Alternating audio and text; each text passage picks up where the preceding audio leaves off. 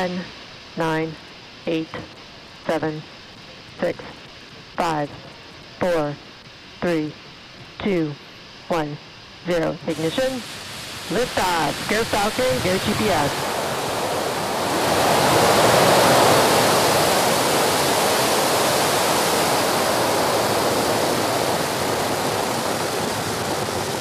Vehicle is pitching downrange.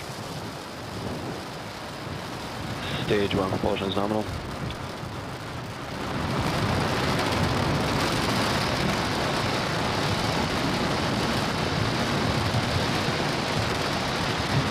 "30 seconds into flight, propulsion says the Merlin 1D engines are nominal.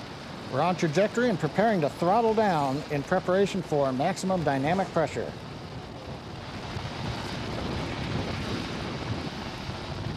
And we're heading into the throttle bucket as we power down the Merlin engines.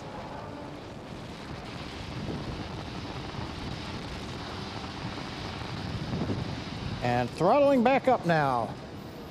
And when the engine's back up at full power, supersonic. And we have gone past Mach 1. Waiting now for max Q call out.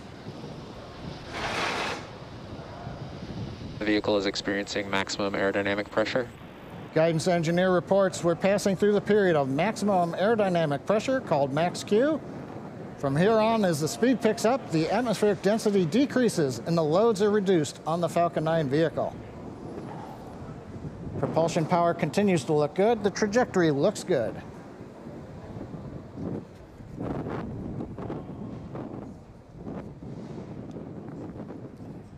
MVAC engine chill started.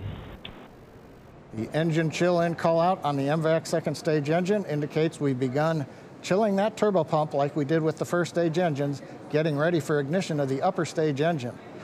Now coming up in just over 30 seconds, the usual 3-sequence event that'll happen in rapid succession. Main engine cutoff will shut down the 9 Merlin 1D engines you can see glowing there in the night sky. Stage separation, and then we'll get startup of the second stage engine.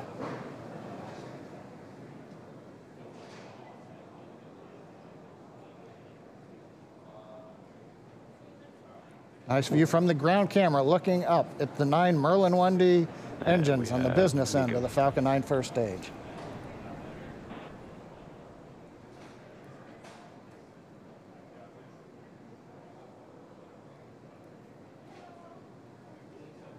Stage separation confirmed.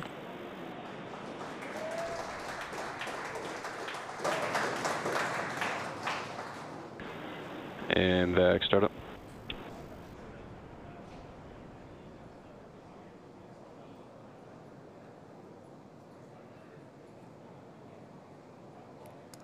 So we've had a good separation. MVAC up on power. On the left screen, the first stage continuing to coast downrange as it begins to deploy those large titanium grid fins. Trajectory continues to look right down the middle. Both stages are following nominal trajectories. Guidance confirms we're on nominal trajectory with both stages. Acquisition of signal, Maryland. Maryland reports they've got signal from the second stage. Next event coming up is payload fairing separation. Fairing separation confirmed. A nice view from the camera looking forward. The GPS 3 satellite with the 2 payload fairing halves separating. Everything continuing to go well on this mission. 3 minutes and 42 seconds into flight. First stage continuing to coast to apogee, headed downrange.